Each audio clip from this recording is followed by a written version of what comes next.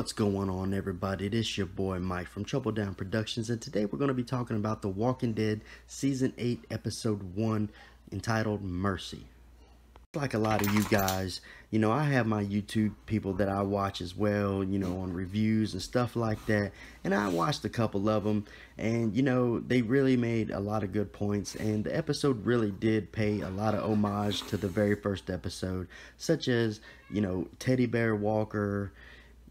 Addie Miller is really awesome. She was the one who played Teddy Bear Walker in the first episode. She came back, maybe I might not say to play the Teddy Bear Walker as grown now, because Rick did shoot her in the head, so it's not the same Walker, but the outfit, the whole look of the Walker, almost identical, and Addie Miller came back to do that again, which was really fucking awesome.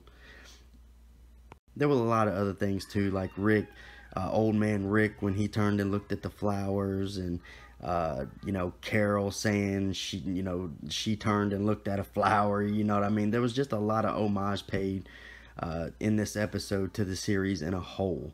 But there's one thing that really crossed my mind that I haven't really been hearing a lot of people talk about yet, and that was the part where when it was one of those flashbacks or flash forwards, I should probably say, with old man Rick, and when they were standing around, they started talking about the festival.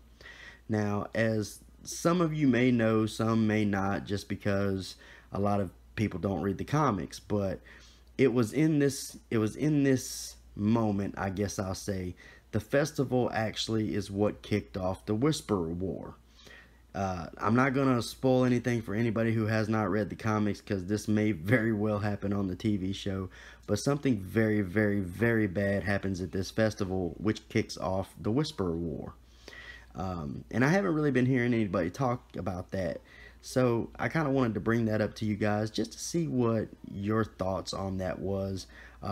Was this a hat tip to the Whisperers? I don't know. I guess we'll find out.